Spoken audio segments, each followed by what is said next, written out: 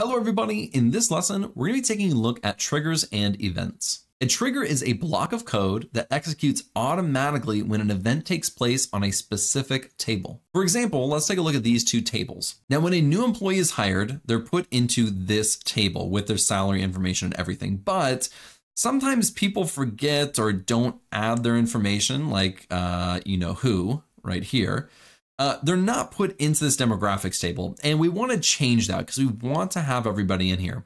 So when somebody is put into this salary table, we want it to automatically update with the employee ID, first name and last name into this table right here for the employee ID, first name and last name. So we're going to write a trigger when data is updated into the salary. It's going to also update the employee demographics for us. Now let's go right down here. And we're going to take a look at how we can do that. Now, if you watched the last lesson on stored procedures, we'll do a lot of the same writing style or same formatting for triggers and events. So what we're going to start with is the delimiter. We're just going to do that right off the bat before we get into anything.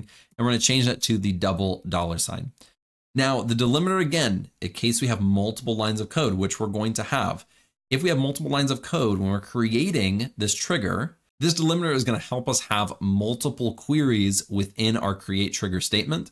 So this is really important. We'll just start out by doing that. Now let's create our trigger, and we do need to name this. So we'll say employee underscore insert, and we'll just call it like that. Did I spell that right? Yeah, employee insert. So we have our create trigger. We've named it. Now we need to specify what event needs to take place in order for this to be triggered. So we're going to say after an insert, and I need to spell insert right, after an insert on, and we'll do the employee underscore salary table. So after we insert onto the employee salary table, down below, we're going to write what's actually going to happen. Now we're writing after because we're doing it where when new information is put on the salary table, it's automatically updated into the demographics table, but you could also do before, which means if data is deleted from the employee salary table, something could happen. But we're not doing any deleting or any updating. We're doing insertion. So we're going to say after an insert on. Now the next part that we need to write is for each row. Now this for each row means that the trigger is going to get activated for each row that is inserted. So if we had an insert statement that inserted 4 different people who were just hired, that means this trigger is going to be activated 4 times. Now, some SQL databases like Microsoft SQL Server have things like batch triggers or table level triggers that'll only trigger once for all 4 of them. And in my opinion, those are really, really nice. I've used those. I like them. The way that MySQL has it right here is not the most optimal way to do it, unfortunately, but we don't have access to the batch level or the table level triggers at this time. So this is really just the setup for what we're about to write. So after it's inserted on the employee salary table for each row, what is going to happen? We're going to go down here and we're going to say begin, and we'll have end. Now, the code that we're going to write here is what's going to happen after this event takes place. So what we're going to do is we want to take from this table, let's bring this back up real quick. When we insert a new person, we want to take the employee ID, the first name, and the last name and automatically put it into the demographics table. So we want to say insert, and let me do tab, insert into. We're going to insert into the employee underscore demographics table. And we're not taking everything. So let's actually specify what columns we're doing. We're doing employee underscore ID, first underscore name, and then the last underscore name. Now we need to specify what the values are. Now from the employee salary table, we're taking employee ID, first name and last name, but we don't want to take all of them, right? We don't want to take every single employee ID, every single first name, every single last name. We only want to take the new values that were just inserted. Well, luckily for us, there is something that we have for this. So let's do values, new parenthesis.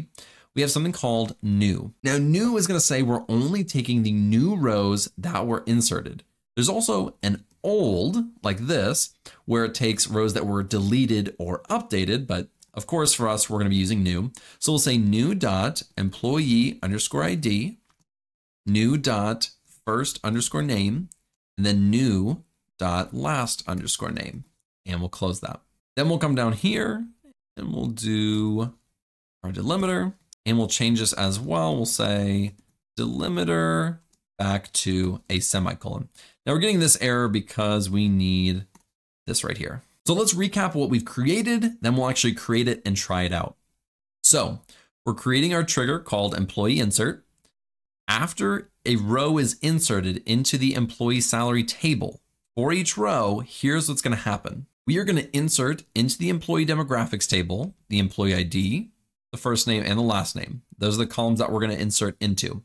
Then we're taking the values new.employeeID, new.firstname, and new.last name. Now, MySQL understands that when we say new, we're talking about the event that takes place. So this is the data that's being inserted. It just knows that. So let's go ahead and create it. We're going to run this and it should work. Let's pull this up. It says create trigger. So that worked. Now, the thing about triggers that's unfortunate, it doesn't have its own little section under here, right? But it does have under the employee salary. Go right here, and then under the triggers. So we can find it, which is great. So we have this employee insert. If we right click, we can't really do anything with it. That's the unfortunate thing. We can't alter it. We can't change it. We can't drop it. We can't do anything. That's the unfortunate part, but let's actually test it. So now we're going to say insert into, and we're going to insert into this employee salary. That's how we're going to trigger it. So insert into the employee salary. And then we'll do employee underscore ID. These are all the columns. The first underscore name, last underscore name, occupation. Bear with me for a second. Then we have salary and then department underscore ID. So this is what we're inserting into. Now we have to do our values. Now this should be shorter, hopefully. We'll do 13.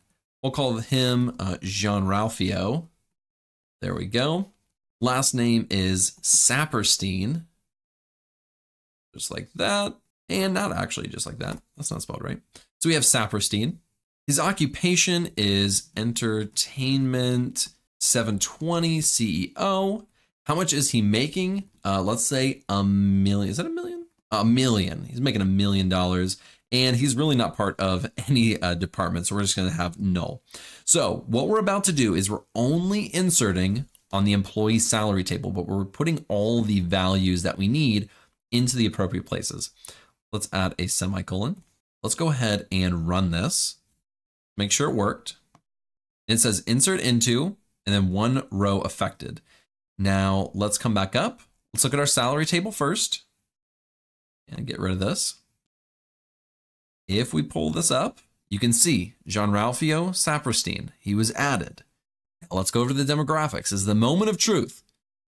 Let's see if it worked. And as you can see, it worked perfectly. We have Jean-Ralphio Saperstein. Now they do need to come back and fill in this information, but it's already in here kind of queuing them up saying, hey, we need this person's age, gender, birth date, all that other information.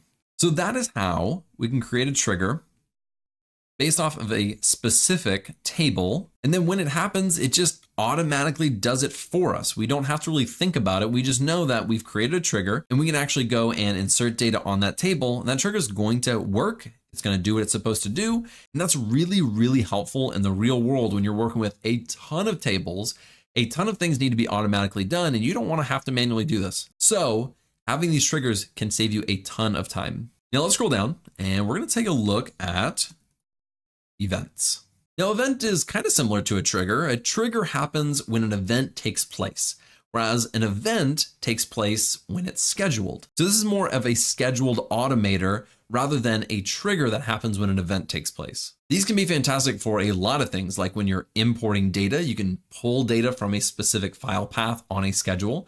You can build reports that are exported to a file on a schedule. You can do it daily, weekly, monthly, yearly, really whatever you'd like. It's just super helpful for automation in general. Now, let's say the Pawnee Council comes up with some new legislation.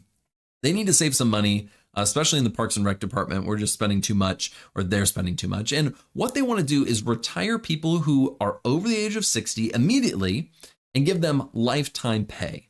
So what we want to do is create an event that checks it, let's say every month or every day. And then if they're over a specific age, we are then going to delete them from the table and they will be retired. This is a fake example, so, go with it. So what we're going to do is come right down here. We'll select everything from employee demographics, and let's run this, and let's pull this up. So let's say if they are over the age of 60, which unfortunately is Jerry Gergich, like I don't make the rules, but if they're over the age of 60, they're going to be automatically retired. So let's come right over here. We're going to say create event, and we'll call this the delete underscore retirees. Now, before when we were creating the trigger, we were saying based off of a specific event, but here we're going to schedule it. We're going to say on schedule, and then we're going to say every, and we could do 1 month. Maybe we'll look every single month, but here let's do every 30 seconds. Every 30 second. Now we're going to go down, we'll say do, and this is going to say, here's what needs to happen every 30 seconds. So we'll say begin and end. Now, what's going to happen every 30 seconds is we're just going to start with a select statement, and I'll just copy this actually. We'll start with a select statement, but then we'll update it to a delete statement. But we'll come right here.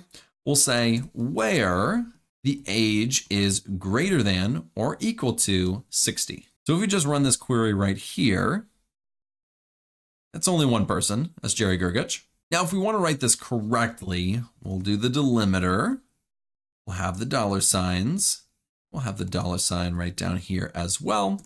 And we'll say delimiter back to a semicolon. Now, every 30 seconds, we don't want to select people who are that age. We want to delete. So let's go right here. We're going to change this because now we know it should be deleting the right person. And we're going to go ahead and create this event. Let's go ahead and run this.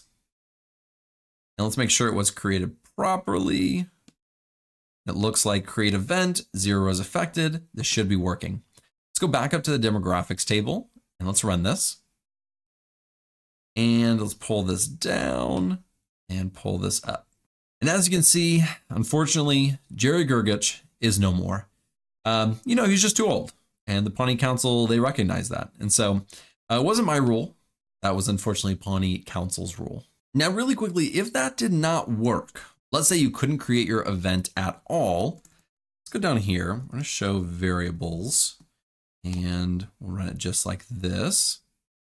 I'm going to show you how you may need to fix this. So we can say where variables is like, and then we'll say event. Do it just like this. So I have event scheduler where the value is on. If yours is off, which sometimes that can happen, you're just going to update this to on. Now, another issue could have happened, and I just want to explore this for just 1 second. You may not have permissions to delete things. If you do not, come right up here. Let's try to figure this out together. It's actually edit, preferences, and I want to say it's right here into the SQL editor at the very bottom. Yeah, so safe updates, rejects updates, and deletes with no restrictions. This needs to be unchecked. So go to preferences, go to the SQL editor, down at the bottom, unclick this. If that didn't work. Now, if everything worked perfectly, you don't need to change a thing. But if it didn't, I just wanted to work through, some troubleshooting that you may just have to Google or ChatGPT or something to try to figure out. So that is how we can create an event in MySQL to run on a schedule. Now, typically you wouldn't do it on every 30 seconds. You would do something like every 1 month or every 1 year or, a longer time frame, but you get the picture of what we're trying to do. So that is how we create triggers and events. And this is also the end of the Advanced MySQL series. If you made it this far, absolutely fantastic work. In the next 2 lessons, those are going to be our projects that we're going to work on for this series. We'll have a data cleaning project and we'll have an exploratory data analysis project. Both of those are going to include a ton of things that we've looked at in this series and even some new things that we didn't look at in the actual lessons themselves. So thank you guys for watching. I hope you enjoyed this entire series. If you did, be sure to leave a like and a subscribe below. I will see you in those projects.